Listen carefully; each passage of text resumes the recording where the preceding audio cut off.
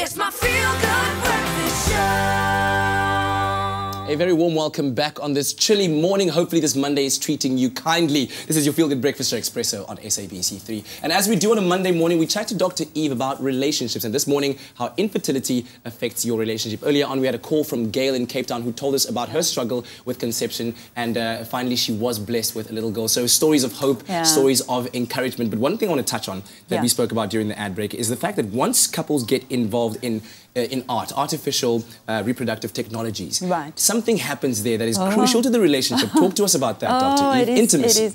It is such a difficult situation for couples who are going through this infertility treatment. She is filled and bloated with hormones that she has to have in order to increase her chances of falling pregnant, and he is the one who has to do the sex on demand.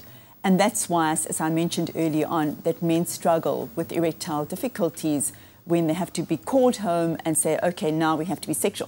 Now, you think about the intimacy, as you call it, what that happens to the actual relationship, never mind the sexual functioning. But here is now a couple who are not having sexual activity for fun, which is what sexual activity is about, is play. That's a place where adults play. And no longer is it about play, but is with an absolute strict intention and a goal and a purpose of like, we have to do this now to be able to fall pregnant. So the whole focus of sexuality is around reproduction. And the intimacy absolutely diminishes and diminishes. It's not sexy, it's not playful, it doesn't feel like it's connective, it feels like it's a duty, it feels like a job that has to get done with a purpose. And that can really mess up a relationship. And as you were saying earlier on, Katlego, I mean, what happens to that couple now that the magic has happened, they've fallen pregnant, but now where are they in terms of their own relationship?